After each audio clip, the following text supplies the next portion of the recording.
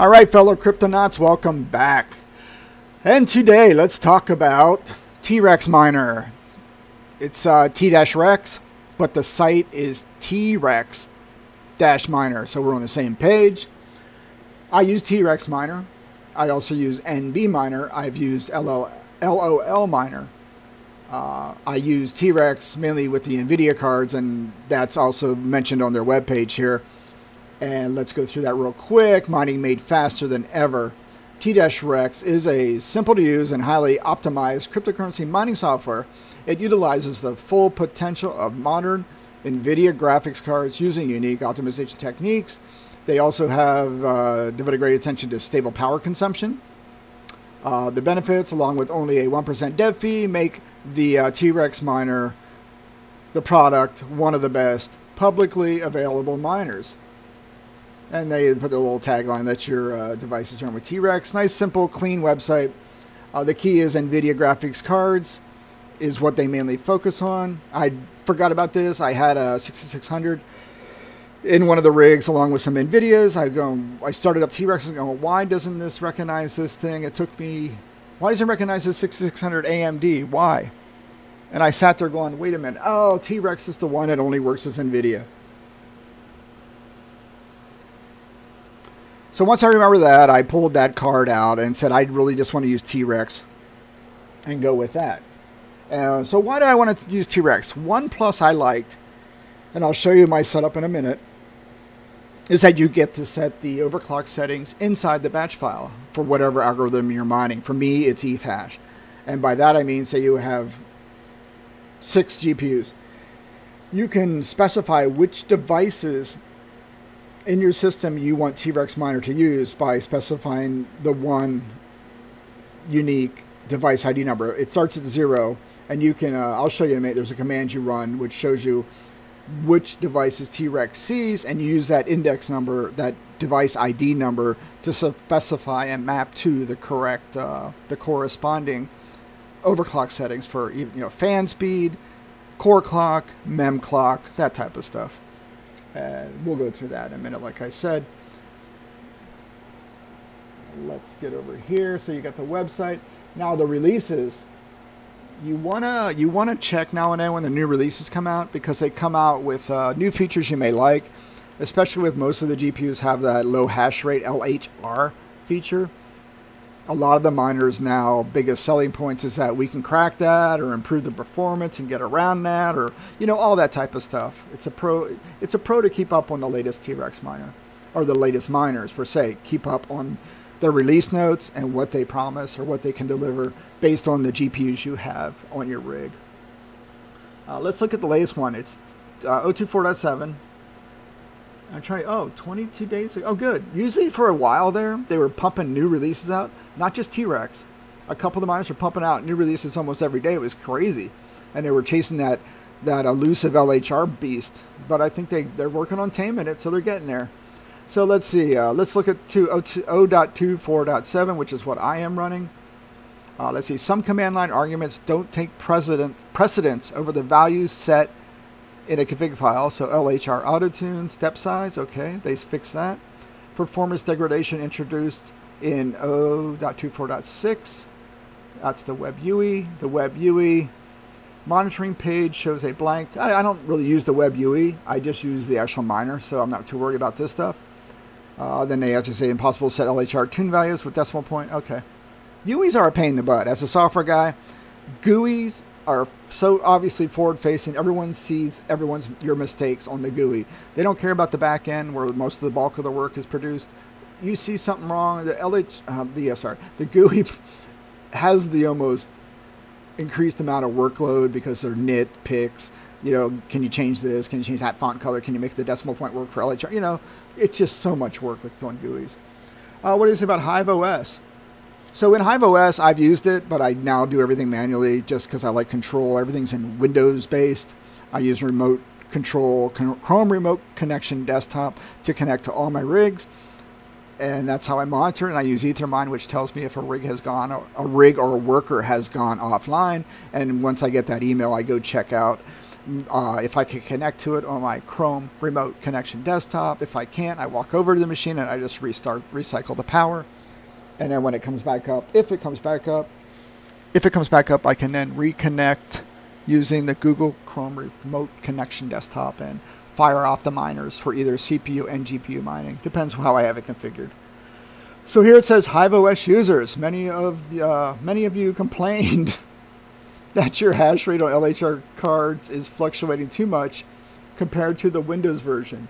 The reason is HiveOS sets hash rate -AVR to 30 for T-Rex, causing it to report 30 seconds average hash rate as opposed to 1 minute average. A temporary solution would be to edit your flight sheet and manually add the hash rate -AVR 60 to the extra config arguments field. Otherwise, we've been told there will be a HiveOS release that fixes it permanently. See, look how flexible the team is, man. They make it easy for you to go in and change stuff. It's not working to your satisfaction. Boom, there's always a solution. So what you do, I don't know if you guys have done this. Again, I don't know. Some people know this in and out. Some people are new to this world. You just go in, you click on, if you're a Windows guy, click on a zip file, download it, unzip it, and that is it. There's no install script. You just unzip it. You got the exe. If your browser complains about the zip file, you got to go in and say, "Show me the download and approve it," because they may think it's like a virus or a hack or something because they see an exe inside the zip. So you got to be mindful of that. You almost have to say, "Yes, I want to keep this file. Please download it." Once you download it, I used to use MSI Afterburner and go through and set all the overclock settings, and I'm new to this yet, and it makes sense. It's kind of interesting how you go in and you tune it in. You know, you're finding the sweet spot on these cards so they don't crash every minute. You want them to be stable. I'd rather have stability over burning these things out and trying to get as much hash at the expense of them crashing and decreasing the life expectancy of the card. So I tuned them in and things are running stable. Then I found out T-Rex, you can go in to the batch file. Let's see here. I don't even know where I kept my stuff. I'm trying to get consistent. And on this machine, I am not consistent. Oh, I'm horrible.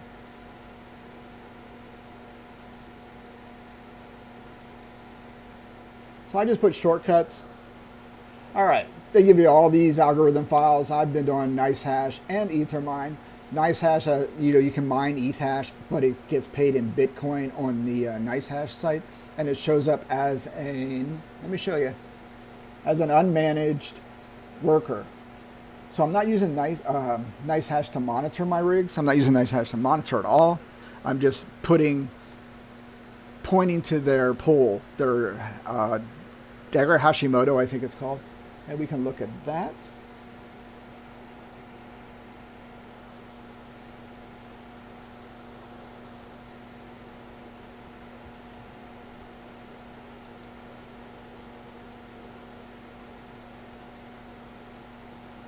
All right.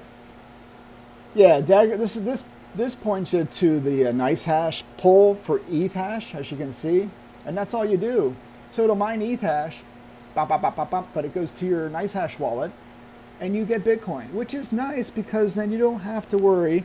You don't have to worry about like Ethermine and the Gwei fee, which I've been complaining about the high fees of Ethereum and just moving your money. It's ridiculous. You can set your payout limits on Ethermine, but still, does it ever go down to 40? No. Sometimes it gets to 50, but that may be a month down the road. So it depends what your threshold of pain is for waiting to get your payout. So let's go back to T-Rex Miner. Some things to note. I've added a line here just for my own sanity. I like to know exactly what's going on in my system when I'm running this stuff by hand. First line is T-Rex. I show you my directory. I hard code the path because when you run it as admin, sometimes on some of these miners it has to go search for the binary, and I just say here it is. I just hard code the path to the exe. Let's see, the T-Rex. If you look at the README file, it gives you all the args, and in there you learn a lot when you read the manuals. It's really amazing. They have a --, devices --, info, and what that does, it'll echo out every GPU it sees on the system, as almost as if you're going to the devices manager on Windows and looking at display adapters, and it gives you a number in front of it, 0 and up, 0, 1, 2, 3, 4, 5. That's mine. I have 6, so 0 to 5. So then you know which ID matches which card. It echoes the name out, 3060, 66, whatever, 3060, 1660, 3070, 3080, whatever. It says 0 is this and that. What you can do then, you go in, you set your Ethermine crap, you set your wallet address, and there's my wallet address. If you want to give me send me some Ethereum, please do. I'll be able to feed my dog, and he will be fat and happy. So here we go. The first one, oh, I forgot about the power. T-Rex lets you set the overclock settings inline in the batch file. I love this because, like I said, I do not have to run MSI Afterburner, which is one less thing for me to worry about. And I read, it never happened to me, but I read sometimes MSI Afterburner could crash on you, and then your cards are kind of left dangling out there. There's nothing to keep them tuned in. I have not seen this personally. It's just something I read. So that was just something in the back of my mind. If I could remove the option of that happening, the possibility, I prefer it. Then in comes T-Rex, which allows you to put your settings in line. It made me happy. So first one, the P1 is your power settings. And again, you got 0, 1, 2, 3, 4, 5, 6, right? These all map to the location of the device. 0, 1, 2, 3, 4, and 5. And it repeats. That's the power settings. Those are what you put in your MSI Afterburner if you were just using MSI Afterburner. I chose to put them in the bat file. Fan settings. I don't know. I just run them with these. I should run them higher, but the temperatures are fine, so I just put them at 85. It's whatever. I should probably, put them higher. Core clock. Again, 0, 1, 2, 3, 4, and 5. Those are my core clock settings. And then we got the memory clock. See how it's broken out? They make it nice and simple. And there's an intensity level, and I just put that. That was my sweet spot. If I went higher, I think my setup didn't like it, and I would kind of crash. So I did a 18. It was a sweet spot for me. Things run consistently for a week and two, whatever. I just have no issues. These settings are device ID location specific. So if you change cards out or add cards, these locations may change, and therefore that is why I do the device's info, so it echoes out what the system, what T-Rex thinks is out there and what it can see. So say you have a AMD card sitting out there, I don't think it echoes it. I think it skips it. It just doesn't show it. It might show it in red. I have to remember that. I'm sorry, guys. It won't process it. But say you had 6 NVIDIA cards and you remove one, you're going to have, and if you don't change this file and you still have 6 parameters, it's going to complain saying this does not align with that. So the thing with doing this is the number of devices you're mining with that are NVIDIA have to map to these settings for the power level, the core core clock, and the memory clock. Just those 4 things. We got, like I said, power, fan, core clock, mem clock. And then you just let it rip. Kablamo. You can see over here, there's my setup. You see the device number, GP0 up to 5. And that's what you see with the devices info. It tells you exactly what's out there running. There's my hash, there's my power. Not terrible. Again, I'm no expert at this. I'm no expert by any stretch of the imagination. I'm learning as I go. I could learn more. But all I know is it's working. I'm producing ETH hash on ethermine.org or com, whatever it is. And it's working for me. Yeah, ethermine.org there. I should get these right.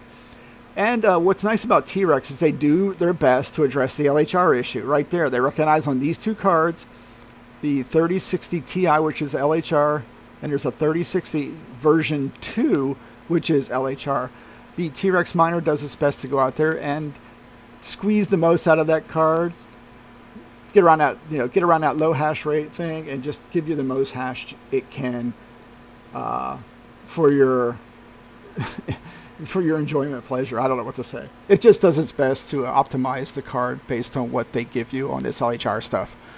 All right, 15 minutes in. That's more than enough information. I always speak too much, but I hope this helps. This shows you why I use T-Rex. There's probably better things out there. I'm not using HiveOS.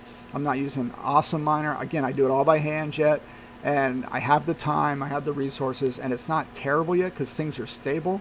And I showed in my other video how I let ethermine.org notify me if one of these workers goes down, and then I reset accordingly, and I try to troubleshoot. And that's where I'm at. That's what I'm running. And I connect in using Google Chrome remote connection, and I'm good to go.